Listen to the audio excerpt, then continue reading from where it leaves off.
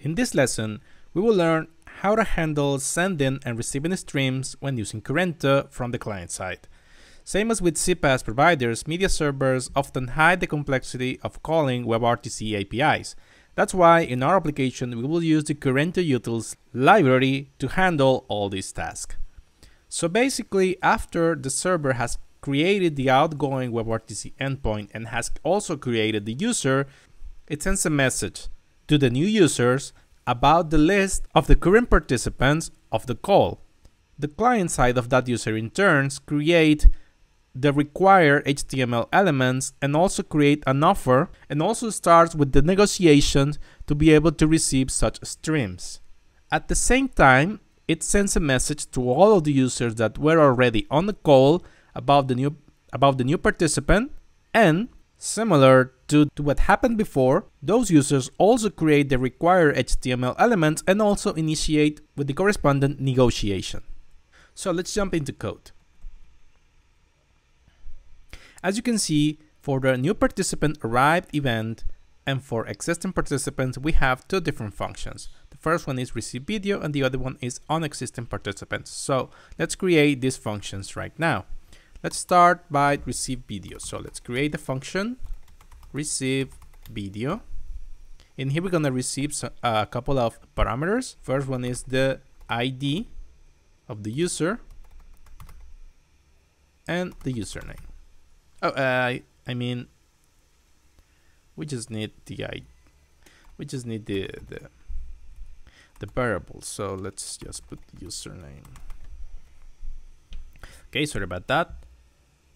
Now in here, we're gonna create an HTML element dynamically. So let's define the video and let's use the document, the DOM, and the create element function.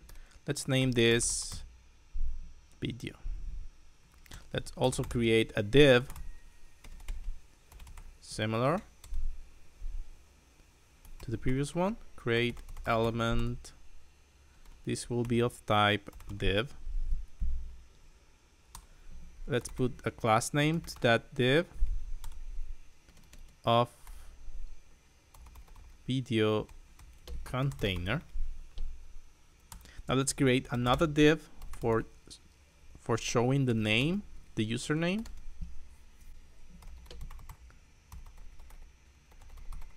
This will be of type div. And let's add some attributes to the video element. First of all, an ID, which will be equal to the user ID.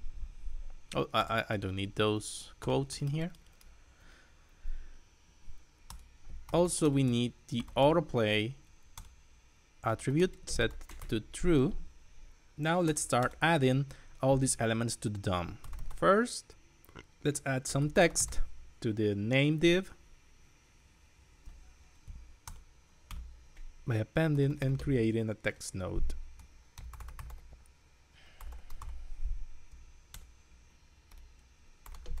It will have the username.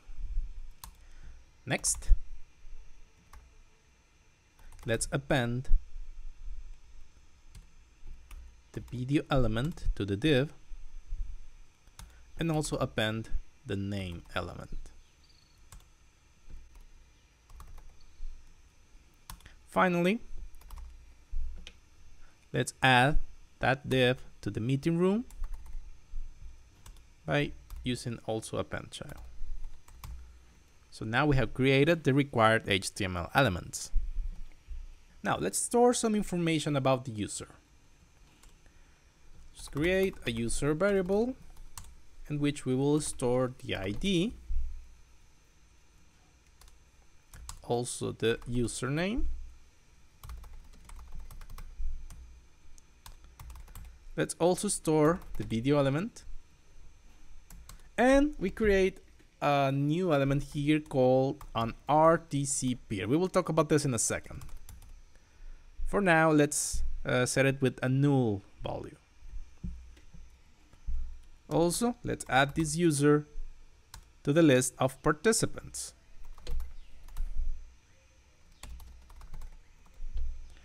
Okay.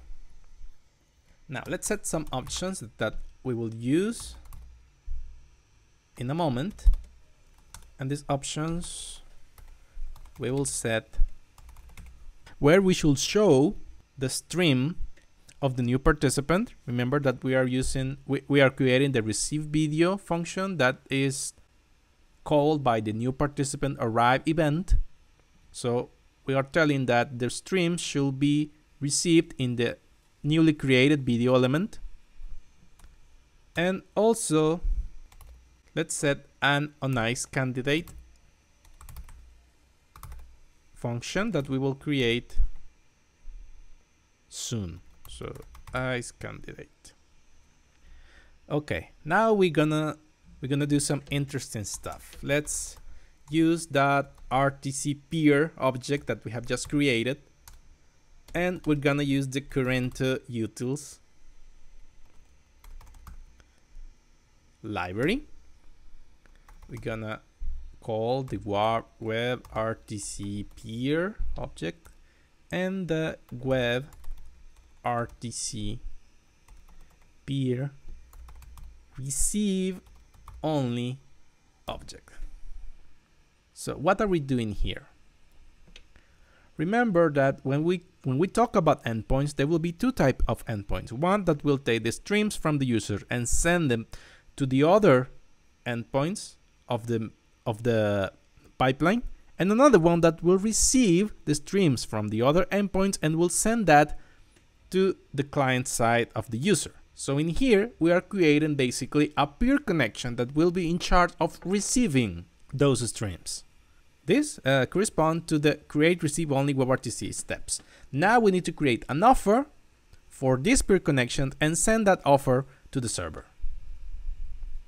So in here, let's set the options that we have just created, and let's create an anonymous error function. If there's an error, let's handle it appropriately by returning a cancel error.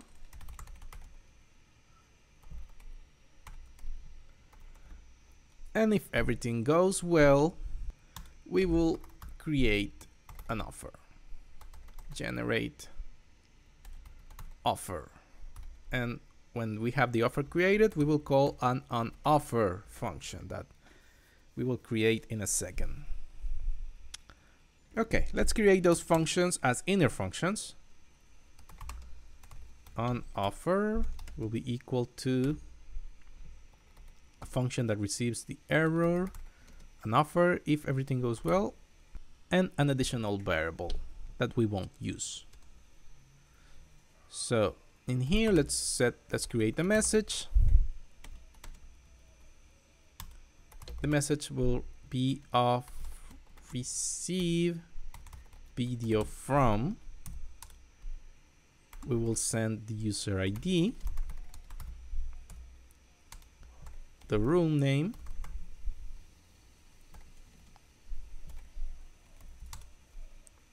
and the offer. Sorry about that.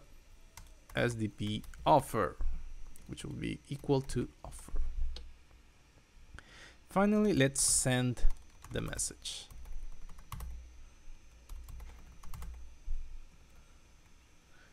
Next, let's create another inner function. This will be onicecandidate. We'll receive the candidate and an additional variable that we won't use. And same as before, let's create a message.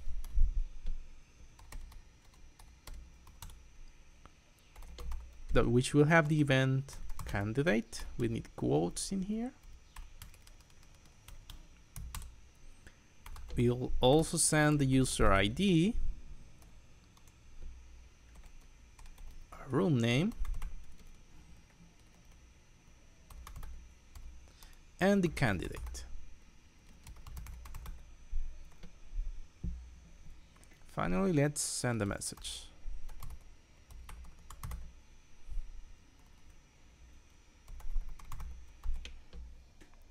So this is the workflow for when there's a new user that joins the call, which will be this part of here. Now let's take a look at what happens with the user that is joining the room. As you can see, it's a very similar flow, with the only difference that instead of creating a receive only WebRTC peer object, we're going to create a send only WebRTC peer object. So let's get back to the code. I will simply copy this function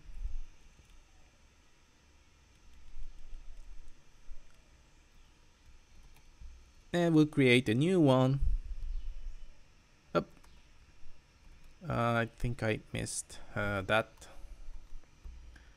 part. Okay, let me copy the function again.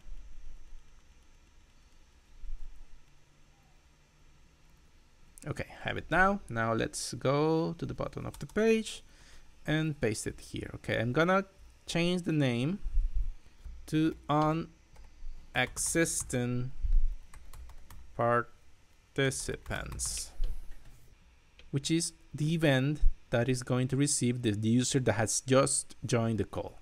Instead of receiving the username, it will receive a list of the existing users. So let's change this name. Now let's make a couple of changes in here. The first one is going to be this username, which we already have through the username global variable. This one. So let's change that. Oh, I have an error here that I haven't noticed. Okay, fix it. Okay, getting back to this, we changed the username variable. Let's also change that in here. And before the options, let's define a constraint object. Constraints. And the constraints that will be used when the Currento utils library call the getUserMedia API. So we're gonna receive audio and we're also gonna receive video, but let's add some custom options in here. First of all, we're gonna add some mandatory constraints about the max width that will be 320 pixels, also a max frame rate of 15 frames per second, and a minimum frame rate of also 15. Now let's add some additional options. Instead of remote video, here we're gonna put local video, which we will use the newly created video element. The oniceCandidate remain the same, and we will add another options to send the constraints.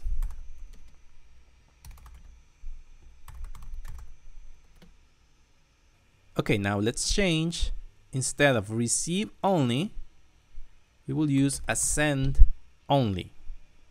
And in this way, we have defined the negotiation process to be able to send the local stream to the server. But what about getting the remote streams from the other users? So let's add an additional line in here.